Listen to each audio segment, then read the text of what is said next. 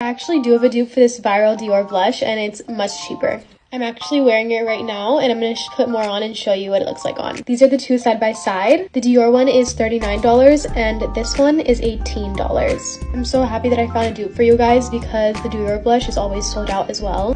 And this dupe is just as pretty, if not prettier, because it has like a blue undertone. It's just the most stunning baby pink color. Okay, you guys are probably like, what is it? It's the Kaleidos Dreamwalk blush, and it has a better mirror on it as well. Get your hands on it before it sells out.